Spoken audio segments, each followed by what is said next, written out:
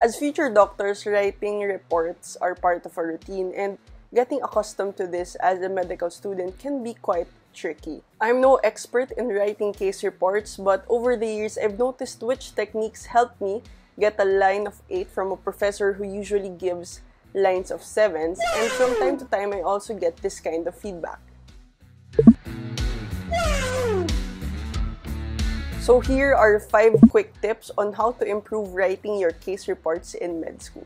But before we get into that, hey, it's Janelle. Welcome back to my YouTube channel. In this channel, I make videos about med school tips, tricks, and vlogs. And because I've recently graduated from med school, I'll also be incorporating life after med school content and some of my other interests like coffee and tech. So if that sounds interesting to you, do consider subscribing and hitting the notification bell so you won't miss out on any of my uploads. Alright, first tip, be objective. A lot of times when we conduct a patient interview, we get carried away with what the patient is telling us. And then we end up writing a narrative of what happened. Here's an example of my HPI or History of Present Illness when I was in 3rd year medical school. Take note, 3rd year na ako nito So, let me read it. History started 10 years prior to consult when patient recalled being hit while lifting a table. The table hit her breast. She noted that she felt a hard mass on the right breast. She underwent ultrasound and mammography, which both revealed benign results. She was advised to monitor the mass but only submitted to monitoring up to 2 years. 4 years prior to consult, she noticed that the mass increased in size and is now as hard and as big as a marble. She noticed that the skin in her right breast became wrinkly. 8 months prior to consult, she noticed that her nipple on the right breast had inverted, and she also experiences non-cyclic breast pain. 3 months prior to consult, she started taking turmeric and lemon serpentina in the hopes of getting better, but the mass still persisted.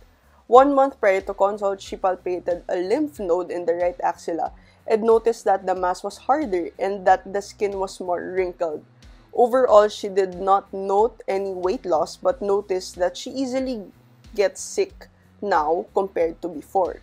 She underwent breast ultrasound and was advised to have a biopsy.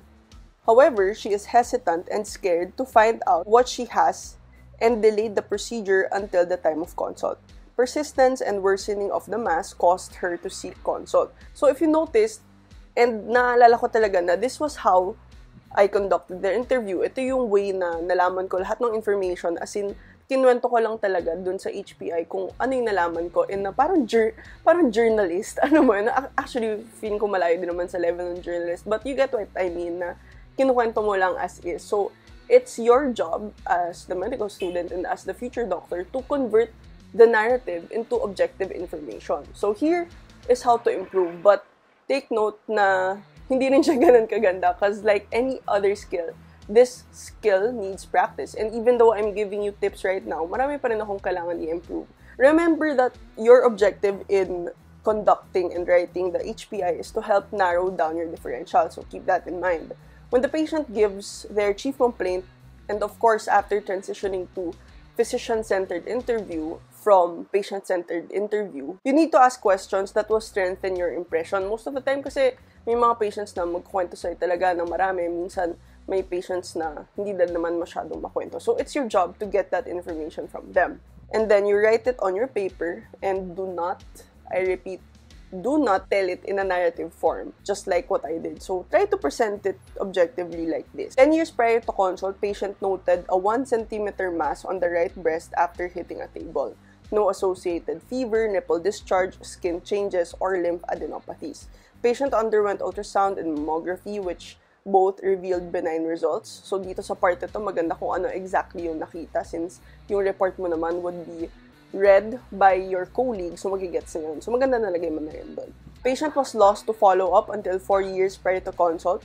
She noted increase in the size of the breast mass, now measuring around 2 centimeters, and is now associated with skin changes. 8 months prior to consult, she noted nipple inversion and non-cyclic breast pain. No other associated symptoms at this time, no consult done. Patient took herbal medications but afforded no relief. 1 month prior to consult, noted palpable mass on the right axilla, still with right breast mass and skin changes. No noted weight loss. Patient underwent breast ultrasound and was advised to have a biopsy, thus sought consult. So, di ba, hindi siya perfect, but it's better than the first version. Makikita mo yung improvement na nagkwento ka lang based on what happened versus you getting the information out of the story and putting it in an objective paragraph. Alright, number 2. Use your patient's identifying information. What do I mean by that? I thought before that the patient's identifying information is just for filing processes, you know, para lang alam mo kung ano yung identifying data niya as it is called.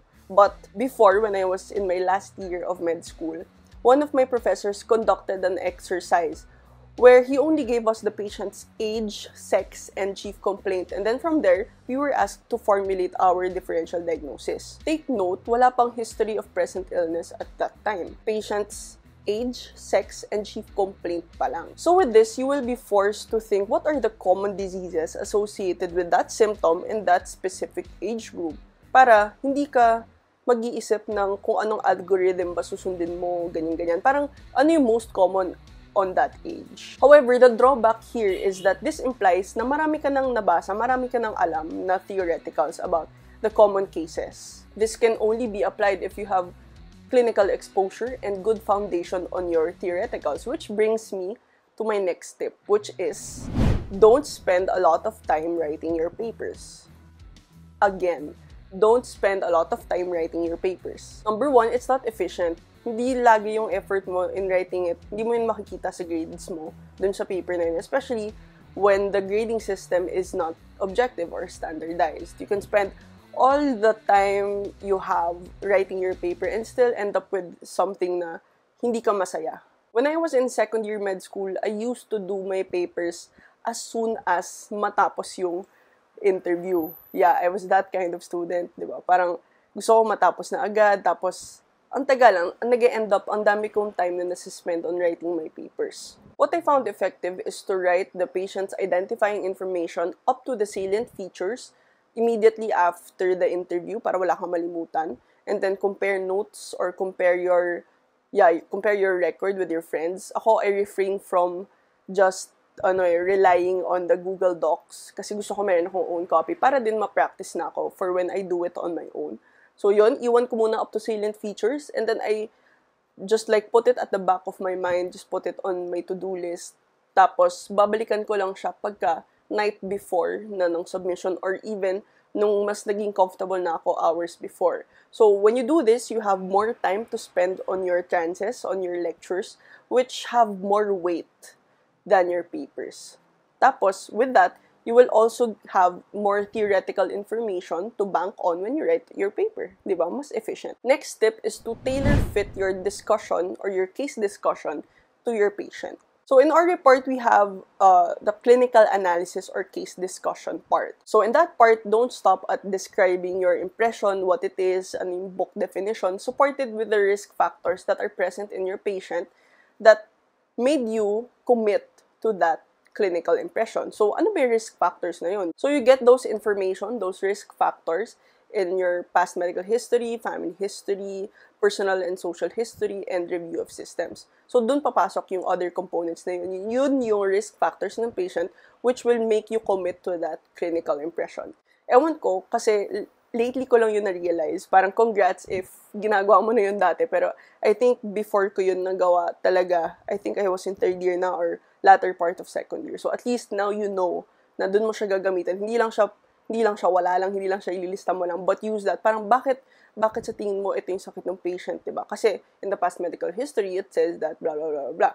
So yun yung lalagay mo sa case analysis or case discussion. Apart from the theoretical definition on the book, on up-to-date, ganyan. Alam na yun ng prof mo. So tell your preceptor, Doc, ito yung meron sa patient, kasi ito nga yung sakit na to, pero sa tingin ko, kaya ito yung nangyari sa patient, kasi ito yung mga meron siyang risk factors. Ganun. Para ka na rin nag-pathophysiology na tailor fit dun sa patient mo.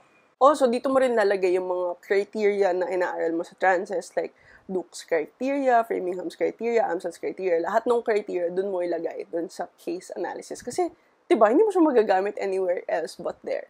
Next tip is to practice managing patients as they are.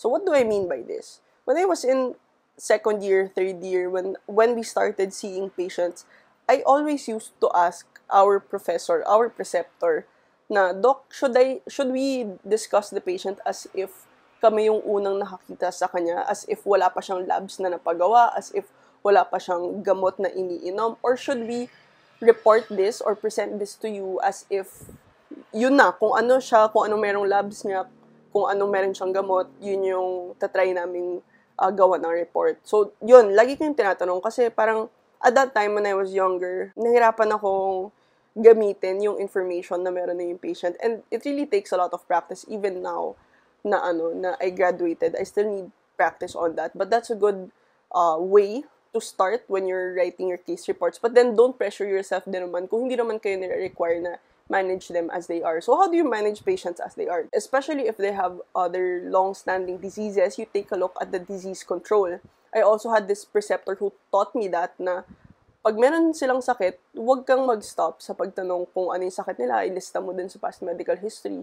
But take note of the control of the disease. Is it well within the guidelines na controlled siya? What labs do you use to assess if their diseases are controlled? Kailangan mo ba mag-step up or step down? So I actually found a tweet that said this just recently. I'll just put it up here. So ganyan dapat. And I wish I knew this sooner. Kasi this is what we did when we were in 4th year or 5th year med school when you're a clerk and an intern. So it would really help na ma-practice mo na siya. But then, yung downside nito, if you're still in your 2nd year or 3rd year med school, hindi ka pa gano'ng exposed sa ganon, and it would defeat the purpose of laying down your foundations first, your basic theoreticals first. So it's just good to keep in mind na yun yung mga itatanong mo para ma-practice ka na. Because like I said, everything is just practice. You really have to just be comfortable in being a beginner, in being awkward at the start, para the more you do it, the more you know how it's supposed to be done. And you'll end up doing it better than what you did before. And my last tip is to use clinical practice guidelines in your management. Don't stop at the books. Look at what is currently being used in, for example, in our setting in the Philippines. So there are clinical practice guidelines. You can just look it up on the internet. Just put, for example, clinical practice guidelines, tuberculosis. Tapos, it would also be better if you use the latest ones. Kasi, I just remember a story. Hindi siya story kasi nangyari talaga siya. I just remember that one time when I was reporting on the clinical practice guidelines ng tuberculosis. Tapos, 2016 pa yung gamit ko. But apparently, mayroon na palang 2020. So, during the report ko pa yun nalaman. Nasabi nung professor na meron na daw 2020. But it's a good thing na hindi naman ako napagalitan. And, you know, it's a good experience na when you make mistakes, hindi ka mapapagalitan. Ituturo sa'yo kung nasaan ba or tuturo sa'yo kung saan ka ba pwede mag-improve. And I really like that. And I really am grateful for that experience. So just make sure that the clinical practice guidelines that you use are up to date. Again, writing case reports is not something that you could be perfect at overnight. It really takes a lot of practice before it becomes second nature to us. Ako mismo, hindi rin ako magaling. Don't think na magaling akong gumawa ng case reports. It's just that, like I said at the start, these are just the techniques that I noticed that helped me get a better grade. So just spend your time wisely, especially when you're in med school. Sobrang dami talagang nangyayari. Sobrang daming lectures, madaming cases. Parang sabay-sabay pa ng different subjects. So, keep this in mind, especially yung wag mo siyang gawin ng matagal. Just give it like 1 hour or 2 hours. 2 hours siguro or 3 hours pag nagsa-start ka pa lang. Over time, you'll realize na hindi mo pala kailangan i-spend lahat ng time mo sa papers. Alright, that's it. I hope you find this video helpful. I wanna know. Let me know in the comments below kung okay ba yung lighting. Parang I'm experimenting on a lot of lighting and stuff. Like I said, dun sa isa kong video, which is my tips on how I got over the most difficult exam in my life, would be just to do it. Kasi nag-experiment ako kung ano bang ilaw yung gagamitin ko. So might as well just shoot a video.